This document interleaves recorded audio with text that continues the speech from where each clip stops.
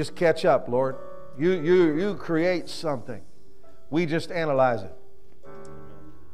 Thank you, Lord, for discovery. Thank you, God, that someday we'll live forever in eternity and we will learn and be productive the rest forever. But we won't just die, Lord, that we'll leave this planet in victory. That death will have no sting. The grave was defeated when Jesus came out of the grave. It's not a mystery to us, God. It's a reality because you've revealed it to us by your Spirit. It's not a religion. It's a reality. So, God, we honor you. We thank you. We give you praise with gratitude. Thank you that gratitude opens every door of favor in our life that we will never be without because we will always be thankful for what we have. My God, my God. Thank you, Lord. Hallelujah. Do it again. Give God thanks this morning. Thank you, God. Hallelujah. We thank you. Thank you. Thank you so much. Thank you for our families, our lives. Thank you, Jesus. Hallelujah. Gratitude, gratitude, gratitude. Amen, amen. You know, think of all, there's a way to look at things. Like, I miss my parents. I miss my mother and dad every day. Sounds funny, but it's the truth. Thought about her this morning. Can't help it. That's the way it works. So don't ever feel bad about thinking of people every morning that went on. It's normal because they were a part of your life. But God has given me something. I remember all the stuff that was good and the things they did and all the relationships. See, the memory of the just is blessed.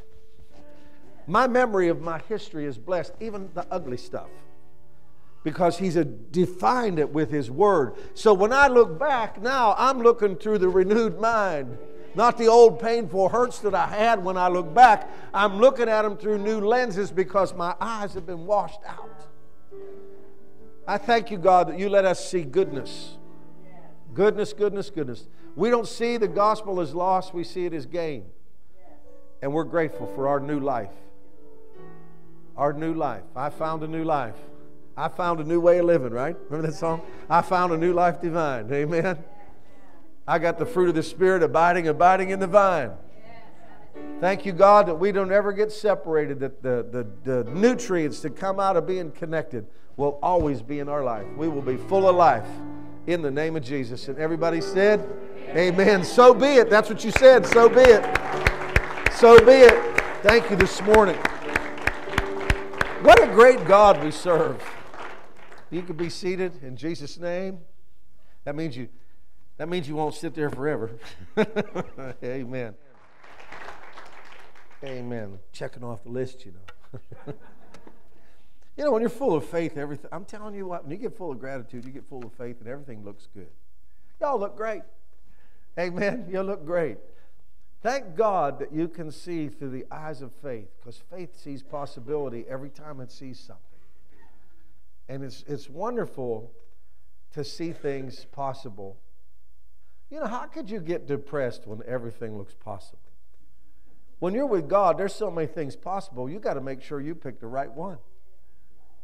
Because all things are possible to him that believes, and you can't disperse.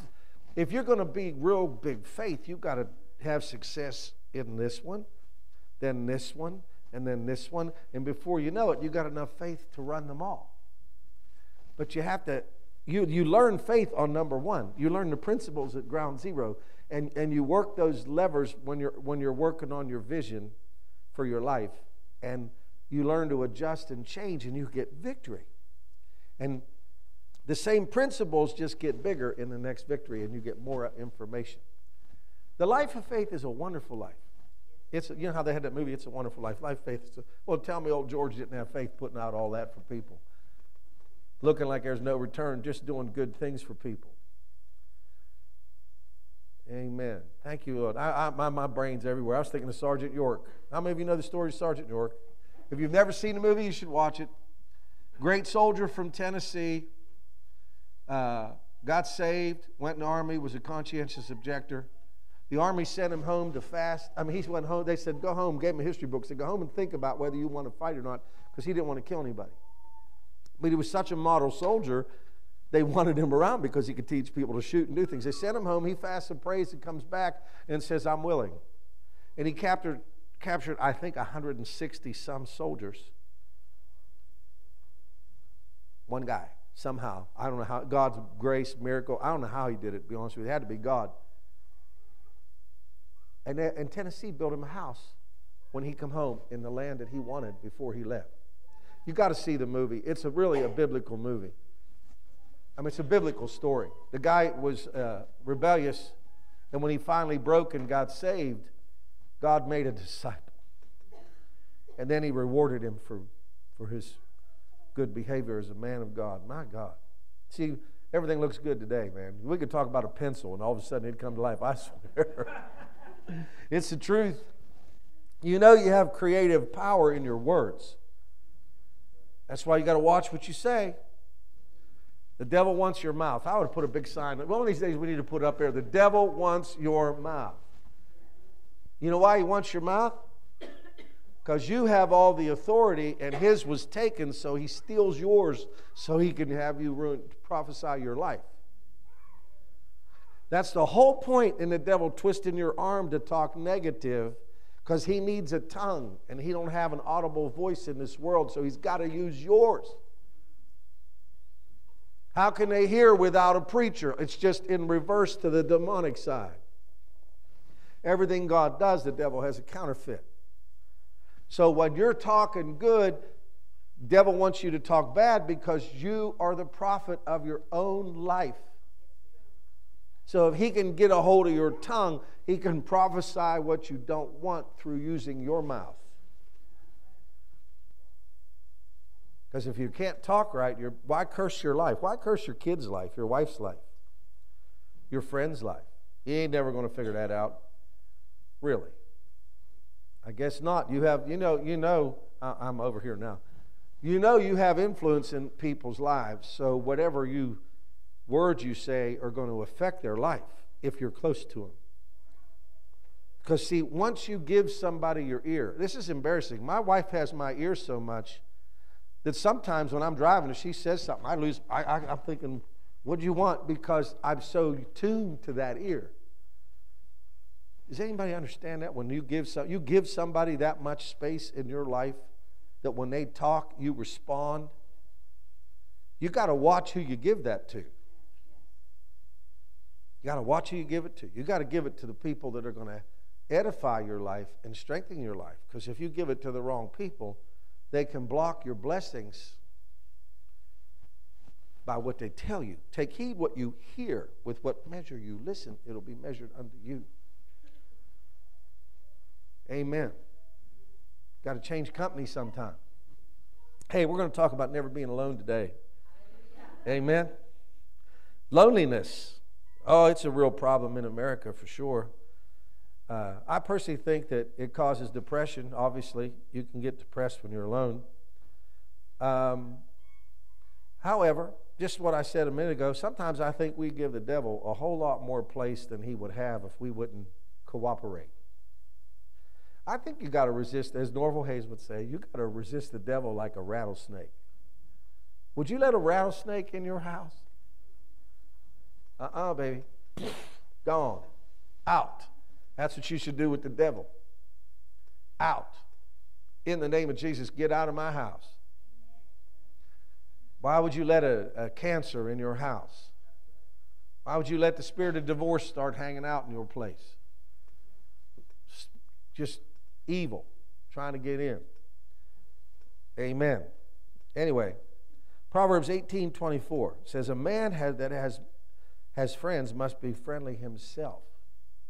A man that has friends must show himself friendly. It all depends what translation you. The best way to have friends is to be one.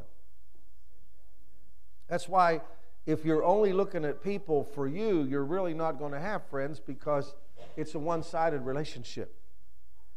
Oh, we have this Chrysler, Pastor Arena's car, and if it sits, the battery goes dead. It just takes about a month and a half. Well, so you got to go charge it up. But what's interesting about an automobile, if you drive it, it self-charges. when it's doing what it's supposed to do, it's got power. But when it sits, it dies. And what do you got to do when it dies? You got to bring the battery charger over and charge it. But if you charge it and it don't do anything, it'll just be dead again. How many times do you need a charge when you're supposed to be self-charging? Brother Jeremy has a scripture he quoted when he was doing the offering. It was so good. He that waters will be watered himself. It's a great scripture, brother. And it fits so well because when you need energy or you need blessing, you produce. We think we consume. You don't consume. You produce because it's a self-charging dynamo. The battery will charge and the car will run and it can take you where it needs to take you. But if the car just sits, it will not produce. You'll need to keep charging it, and it'll be a consuming Christianity.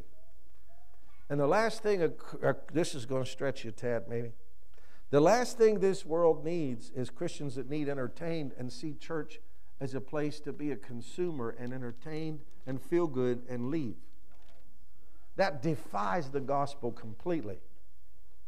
The world system had slipped its way into the church, and it came to where you got to go where there's entertainment or you feel like you're entertained.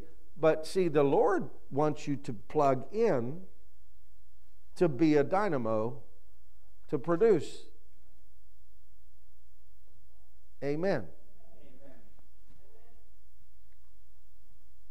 Amen, man. I mean, you're supposed to plug in and produce, and you get energized by producing.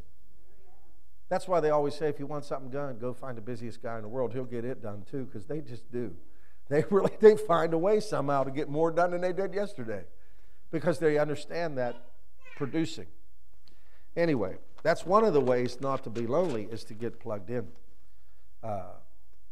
In today's world, you guys know this, you got broken families, broken everything. And people,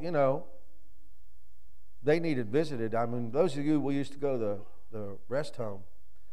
It was really a lot of fun going to the rest home. It's a great ministry. And I watched the young people back then who did go to the rest home, and they had a great time with those elderly people. And I know you guys probably, some of you that went know this. There was one lady in there. She went into heaven now, but she'd say, Jesus is the good butter. Everything was butter. Butter this, butter that, good butter. And she'd go, Jesus is the good butter. And we'd get a charge out of her. And she's talked like she's out of her mind, but come Jesus, she wasn't out of her mind. Isn't it interesting how her spirit knew the difference? And it was the butter, but Jesus is the good butter. And I'm thinking, my God, you got that one right, sister. You might not be all there, but your spirit is. See, now, if you didn't understand that, you'd go there and thinking they were just people out of their minds. But they're not. Their mind not be what it needs to be, but the guy on the inside is. You're not just going for the skin, you're going for what's within, and that's why you got to even have faith to do that ministry too. See, without faith, you can't do anything because you're going by what you see, but when you got faith, you're looking at something you can't see, and it just makes you want to do something. There's another dimension past the eyesight, and when you can get over into that, you get motivated. If you just look at what you see, why would you even get out of bed? Oh, they're just going to tax you today for your money you made. You're just going to get hard at work. They ain't going to appreciate nothing. They don't care about you. You're working like a dog, you're never going to get anywhere. Does that make you want to get out of bed? But you see, if you see something, you'll get up. And you can't wait to go somewhere because why? You saw something. You're pursuing something that your faith eye sees. Faith's a wonderful life. I pray that if you are not familiar with it, I pray that you learn about it. Take the time to learn what faith is. Because God likes meeting you at your point of faith to give you what you are believing for. He gets excited about meeting you there. Amen. He's there. He's waiting on you to get there. So anyway, talking about relationships, going back to being lonely, it's all really related, trust me. Anyway, what people do, because of all the broken relationships, instead of investing, see, you got to invest and then produce where God invested in you. And what you do is if you take the investment and do nothing, or if you take the investment and don't use it, all your relationships are shallow because you didn't use what God gave you to solve the problem. So you just find another set of people that you can be shallow with, but you're still lonely. If to do away with loneliness, you have to confront what's in front of you. You have to engage in the problem. I had this trouble with Bible school students, They get all hyped up, and it's really cool. In the Bible school, they talk about Jesus, they're full of the Holy Ghost, and they go out and rub up against the world, and they get their butt kicked. And I'm thinking, my goodness. You get all excited about God, but when you rub up against one little enemy by somebody bad-mouthing you at work or talking negative or having an affair, and you get hopeless over it just like that. God's got to keep you in a bubble, because if He puts you in reality, you'll fade out. All the Bible school students would meet out on the steps. And we got a Bible school. You should attend it. That's not what this is about. They'd meet out on steps, and they'd all be talking theology. And I'm thinking, I got up 4 o'clock this morning, drove to Cleveland, come back, got to go gather up all them cars. Dr. John asked me to do this, and my kids need something. My lawn need mowed. And my wife, I ain't spent no time with my wife at all. She'd get mad at me. And they're standing out there talking about theology. And I'm trying to learn how to live. And I'll be honest with you, I got resentful over it. I said, God, if that's what Christianity is, I don't want to be one. Because I got so much responsibility, people depending on me. My life looked totally different than the ones that lived in the bubble. Now, to the naked eye, they talked better than I did. They talked Scripture. And they knew all these Scriptures. The difference was, my hand was on the plow. And I was learning to push. And you don't look so good when you're pushing. That's what I said. If you want to look good while you're learning, I'm sorry, you're going to make mistakes. And so I was pushing and learning, and they all, I say this, they even had a prophet come in, the prophet said this in front of the whole church. He says, people have weighed you in their minds and found you wanting. In other words, they don't think you know what you're doing, the whole church. He said that, God defended me. He said, people have weighed you in their minds and found you wanting, saying you're all in the flesh. Because see, when you go to engage your faith, your flesh is going to stick out. Now, you can look holy as long as it's got a blanket over it. But when you take the cape off and you start plugging your faith in, you're going to be seen for who you are. Vengeful, angry, resentful, whatever it is that's hanging out in your life. Because why? Because you had to take the cloak off to go to work. You had to take the facade off to engage your faith in life. And you got to be willing to do that and learn what you don't know, and other people see what you don't know. And the young ones will judge you, but the old ones will say, he's getting there. He's finally quit pretending and he engaged. You see the difference? I call it the remote control Christianity, where you just press the button, go from TBN to Daystar to whatever it is you like, and you get all that information. But until you engage it, you don't know who you are. You do not know who you are until you engage. You're going to laugh. Maybe you won't. I was thinking the other day, how when you're working, you think, I do that all the time. And I think I told Pastor Rena, I said, if you don't apologize, you can't be my close friend. I need some honest people next to my life. Think about that. If you never apologize, that means you bat 1,000. Has anybody in here in baseball ever batted 1,000? I don't know anybody that's ever batted 1,000. If you don't apologize, everybody around you has to conform to what you believe is right. And if they're young, they're not even sure what's right because you're the mirror. And if you're never wrong, that means they got to be. Somebody got to be. And if you're not, the other person has to be. I think apologizing is what you do when you start to self-discover. When you start to apologize, I believe you're on your way, because you finally know what you're not, and you're a safe friend. Somebody who's never wrong is not a safe friend. And your children, just to touch the children for a minute, if you never apologize with your kids, they don't know what the truth is. And then they go out. See, then we send them out in the world with the wrong perception of reality, like they're never wrong. And then we wonder why they fail. They're not calibrated. Truth calibrates you. It's important. I'm not telling you to apologize. I'm telling you to be repentant when you're wrong. It's a biblical character trait to say, I was wrong, and I assessed that situation wrong, and I apologize because you were right. It might take you a while to figure it out, but when you do figure it out, I believe you should go and tell the person that you were wrong. It calibrates you and it calibrates them. They start thinking it's worthwhile. And then they'll be more apt to apologize. You understand? The people next to you got to be honest, right? You can't have... What's really frustrating is people that have a perfect image of somebody, and they never see anything wrong in them, and they say they love them. And I will tell you in the name of Jesus, they love the image and not the person, because when the person comes up, they're going to have a decision to make. Do you love me when I'm a jerk? That's what I want to know. That's you laugh, but I want to know, will you love me when I'm not right? Then I know you love me. That's a sign of real love. Anyway, so you end up with a lot of shallow relationships when you keep changing crowds.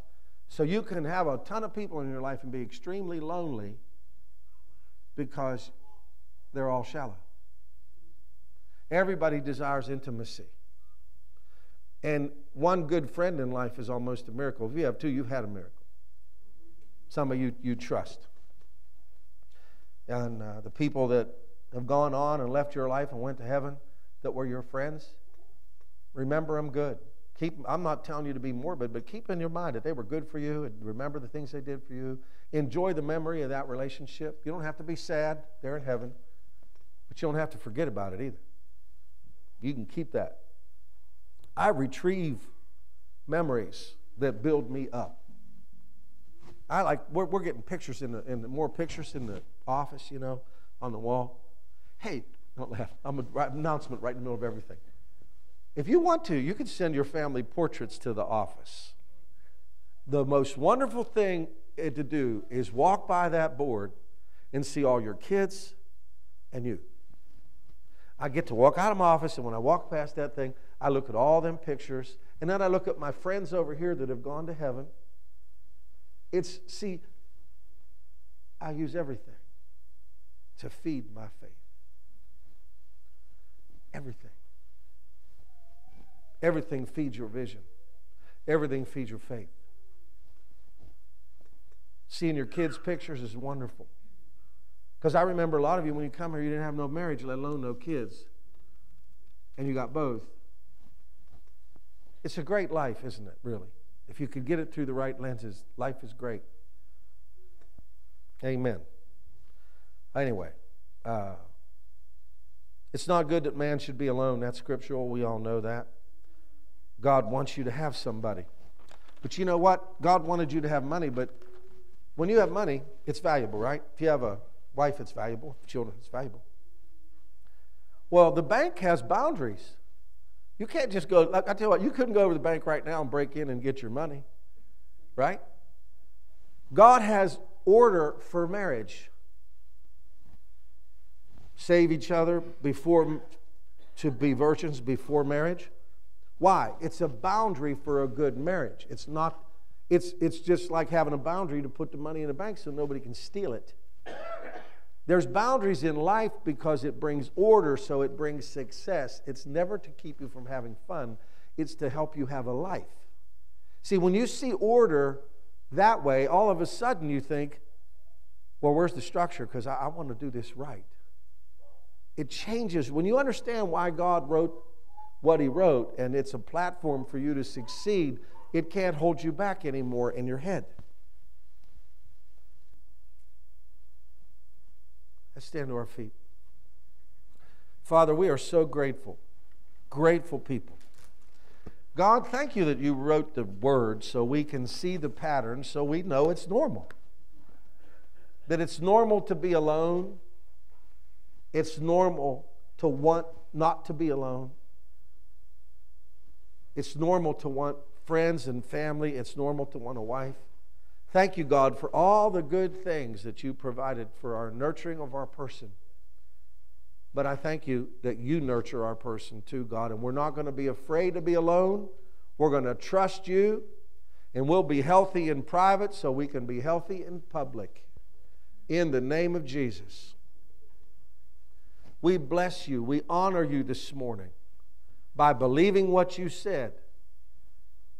Thank you for the privilege of being alive and having a family, God. Thank you for the privilege of having friends. Thank you, God, that there are people in our life. Thank you, God. Those people help make us grow. They make us change. You use them for catalysts for change in our life. We are so thankful to be called your sons and daughters this morning. In the name of Jesus.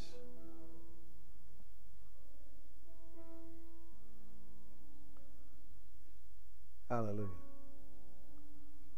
Thank you, God. May God touch you this morning. May He minister to you Himself, because you're alone. Even though you're in a crowd, you're alone. I got to say this before I close. I've watched God do for people what I tried to do for Him for years, and God could do it all by Himself. If you, those of you who are trying to fix people, pray that they get a visitation alone, because He can do more in one moment than you can do in 10 years of talking. Father, thank you for the privilege of being called family. Thank you for this church family.